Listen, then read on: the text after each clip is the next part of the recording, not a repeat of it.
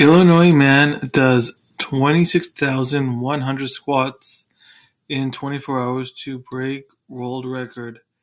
A Illinois man did 26,100 squats in 24 hours to break a Guinness World Record and raise money for charity.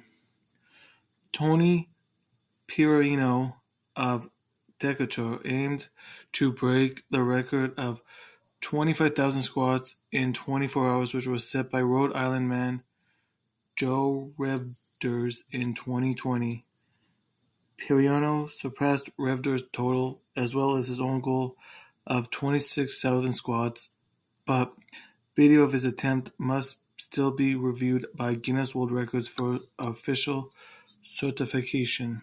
If you want to read the rest of the story, the link will be in the description below. If you're new here, please hit that like button. Hit that bell for notifications. If you want, please subscribe.